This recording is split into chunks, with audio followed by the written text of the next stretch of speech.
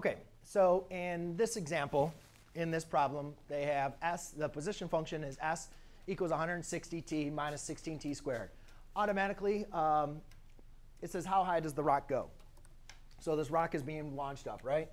So if you guys remember, it's going to look something like that, right? And they're basically looking for us to find that maximum value. So there's a couple different ways we could do this. If we have a graphing calculator, a graphing calculator is great because what we can simply do is go ahead and graph it. So we go into y equals, write in our equation, and then I go ahead and graph it. But when I graph it, I notice that the graph does not fall within my range at all. So what I did is I went to my window, and I changed the y max to be 500.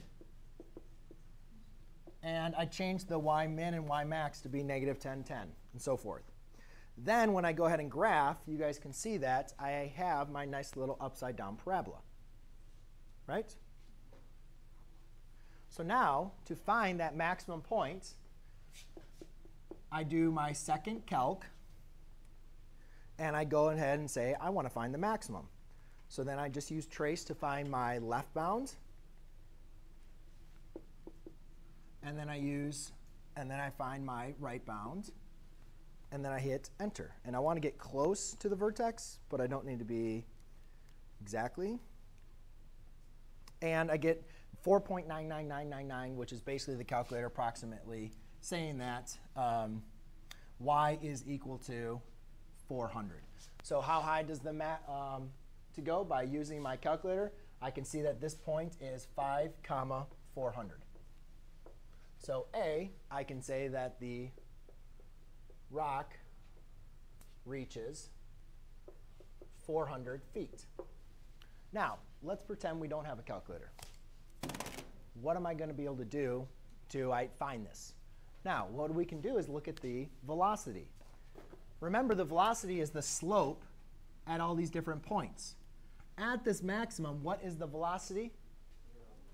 0, right? So guess what?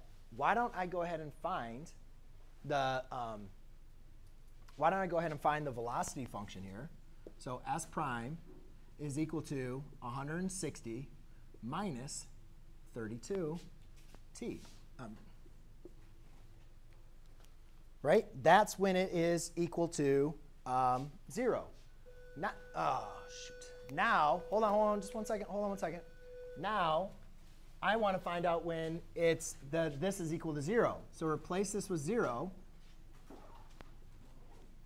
And that's going to tell me how long it takes, which is going to equal t is equal to 5. Hold on a second. Can you just hold on a second, please? Now that I found how long it takes for it to velocity equal to 0, 5 is my value. I plug 5 into my position function. So I do s of 5, and that's 160 times 5 minus 16 times 5 squared. Guess what s of 5 gives me? 400.